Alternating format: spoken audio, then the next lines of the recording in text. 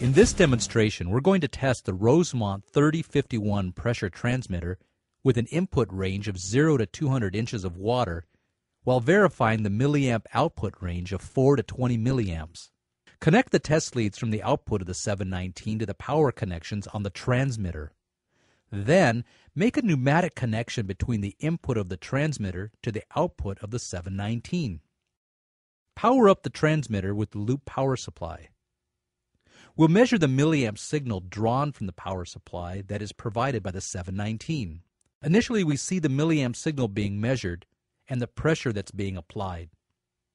In the first step, we want to measure 0 inches of water.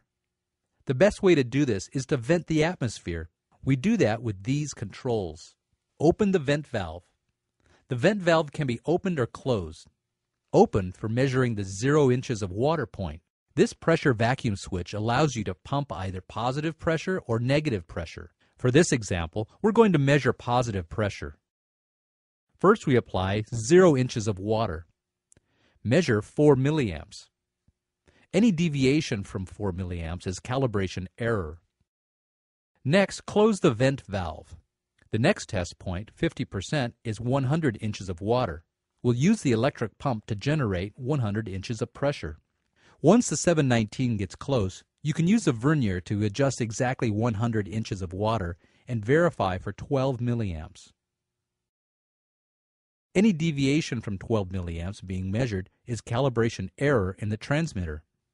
The last step is to test the full-scale pressure value of the transmitter, 200 inches of water. Use the electric pump to generate 200 inches of pressure. Use the fine adjust in the pump to dial in the value to exactly 200 inches and verify for 20 milliamps. With 200 inches of water applied, the deviation between measured milliamp value and 20 milliamps is the calibration error of the transmitter.